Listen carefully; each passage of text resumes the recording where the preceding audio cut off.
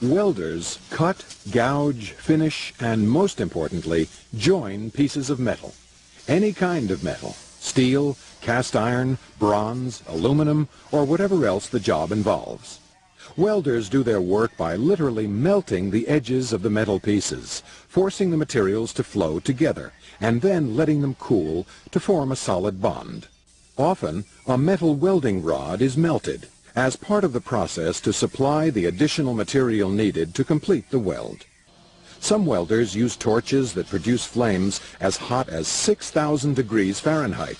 Others use electrical current to create an arc between their tools and the workpiece.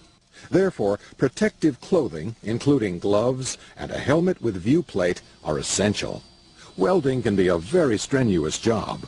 A welder must be able to work under adverse conditions and have the strength to move heavy objects. Yet, while plastics and other wonder materials may get all the headlines, the world is still made of metal. Cars, ships, airplanes, bridges, skyscrapers, all of these require people who can properly and efficiently weld metal.